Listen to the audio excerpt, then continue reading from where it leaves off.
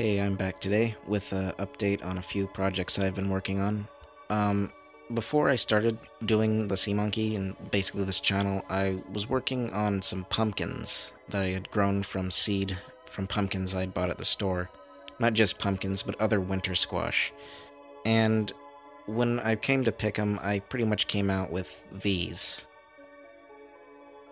Yeah, nothing really specific. I think the two smaller ones are basically pumpkin hybrids, and this bigger one is a spaghetti squash hybrid with a pumpkin. I looked online and it looks a bit like a millionaire spaghetti squash, but I can't really say for sure. I think the reason they look like this is because when you buy a pumpkin from the store, you really don't know what it has been fertilized by. It could have been honestly anything. In order for a pumpkin to start forming, the flower has to be fertilized by any pollen whatsoever. And usually the hybrid plant isn't expressed until the next generation in the seeds. So yeah, these look very, very strange. Now I'm working on a new project to grow something else, and here they are. These are pineapple tops that I'd cut off of pineapples at the store. What I'm going to do is plant these in some soil.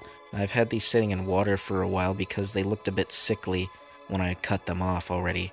So I wanted to make sure they would be fine, so I had them in water and soaking up full spectrum light.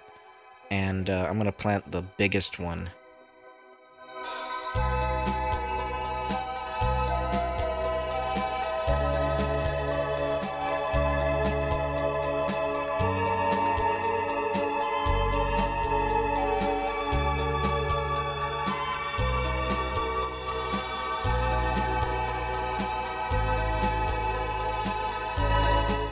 Well, hopefully the pineapples start growing.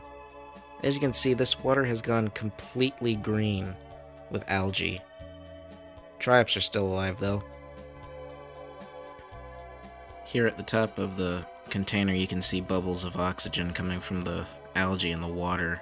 It's kind of interesting how much oxygen it makes. So this is the last fairy shrimp from the Triop kit. The other three have died. Beaver tail was probably the only one of its kind, and the rest were all the same as this one. It's kind of sad, but they don't seem to last very long. Not as long as brine shrimp or sea monkeys. Here's the ecosphere. As you can tell, it's made a lot of hair algae at the bottom. A couple other types of algae that are starting to produce oxygen, so that'll be pretty good. I haven't noticed much of an increase in the Daphnia population, unfortunately. But the rotifer population has definitely increased, and I can only hope that the Daphnia will start producing more offspring.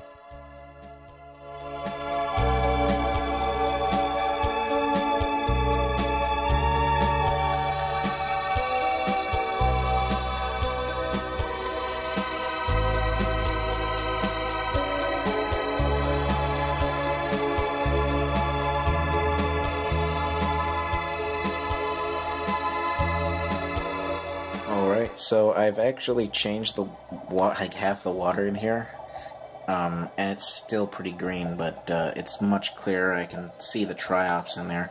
I have the bubbler going so that it regulates the temperature back to normal. And now I have this thing of green water that's kind of dirty, but I mean it's already starting to create bubbles of oxygen, and I kind of want to do something with it, but I don't really know what I can do. So